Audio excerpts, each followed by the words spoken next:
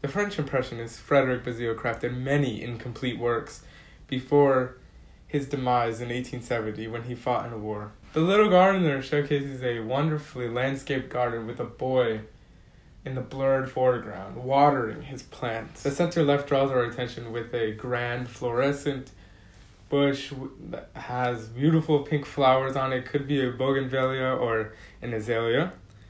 Amongst all the other plants in this artwork, that bush prevailed. With this canvas, Frederick was carrying out his obsession with flowers after being surrounded by bloom and botany and interested artists.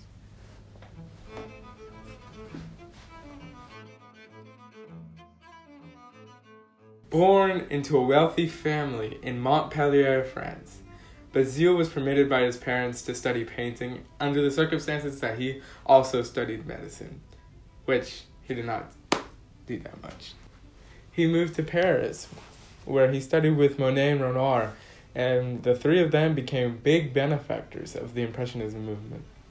All of them creating these beautiful paintings, Frederick surrounded himself by these people who pay so much attention to detail, especially in their flowers. Monet created an artist's garden named Giverny displaying purple and blue flowers in a garden. And Renoir created Claude Monet painting in his garden at Argantuil, showcasing Monet painting in the foreground with beautiful, highly detailed red, white, and green flowers in the background and in the foreground and everywhere in this painting, as you can see. Although Renoir and Monet's paintings were created after Bazille's passing, there is no doubt that they studied the environment as an art form together. The people around Frederick influenced him as an impressionist and could be the cause of the birth of the Little Gardener. Bazille's childhood family home in southern France is the location of this painting, and the backstory of the rest of the painting is very unknown because Bazille kept very quiet on his work. As well as a lot of other paintings by Bazille, the Little Gardener is left unfinished. And the bush in the middle, center left, with the pink flowers on it are perfectly in detail, as so is the boys, mostly finished, but a lot of other spots lack the amount of detail and brush strokes written that are supposed to lay in the painting. Frederick conveys a beautiful perspective of plants to satisfy his interests. To understand, he is obsessed with flowers. A look at his history of other works is essential. Young Woman with Peonies showcases a black woman with a somber facial expression. Her face is rather dim compared to her surroundings of bright and beautifully detailed flowers. The flowers enlighten the entirety of the image, utilizing perfected lines and contrasting colors of yellow, white, black, green, and red. La Toilette, painted by Bazille as well, has a white nude lady sitting down with two women beside her, preparing the center lady to delve into a ceremony called La Toilette. In its non-direct definition, La Toilette is the name of the tradition of preparing for the day. The piece is considered almost finished, yet the finished portion includes a flower-decorated dress. Frederic Bazille has always focused on flowers, and it is no surprise that the flowers are completed in his pieces of work.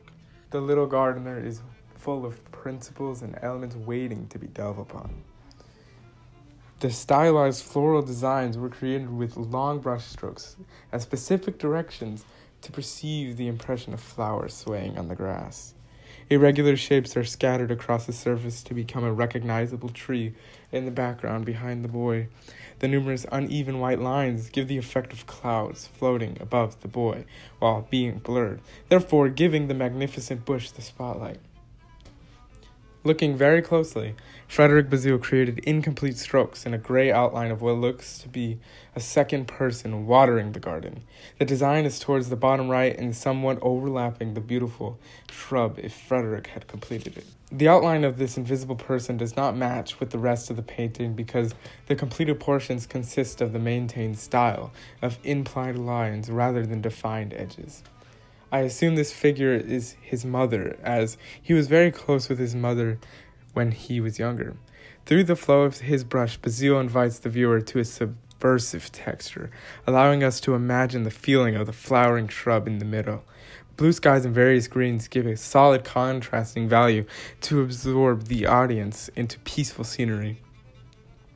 Space between the foreground and the large bush full of uninhibited pink flower produces the illusion of space by creating a sense of depth. Frederick emphasizes beauty to gardens when establishing disparity, creating a sense of depth. The unfinished strokes allow imagination to run free, as if the red flowers are flowing in the wind, or simply stasis. The manila color presented its center of the piece is predicted to be a driveway or a dirt road.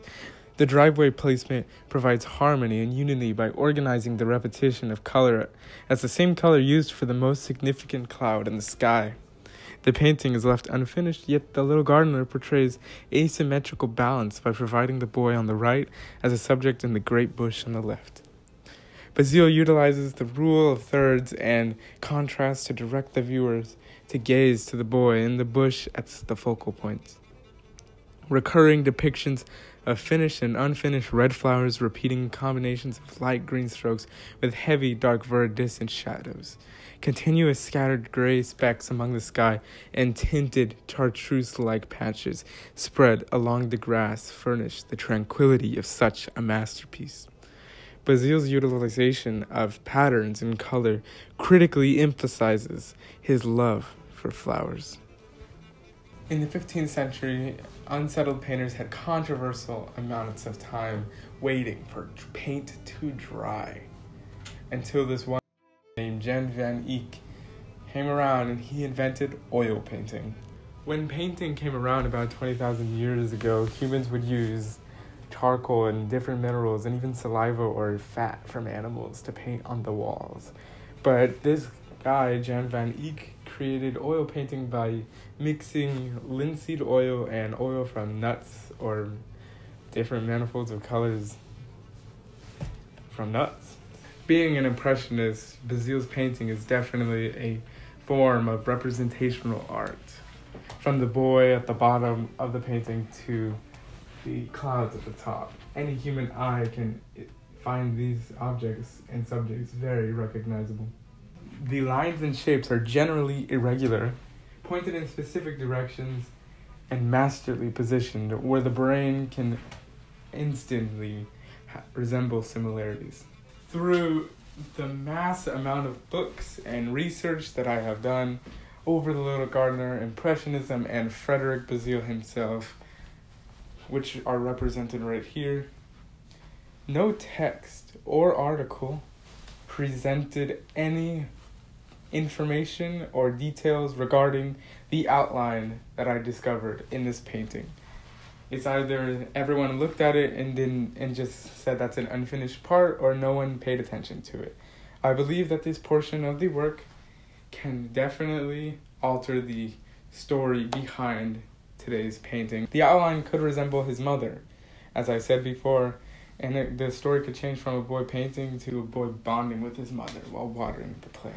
The outline was either ignored or gone unnoticed for over 154 years somehow. It seems as if the knowledge of this outline and the backstory of this painting is truly going to be 100% known in Frederick Basile's grave.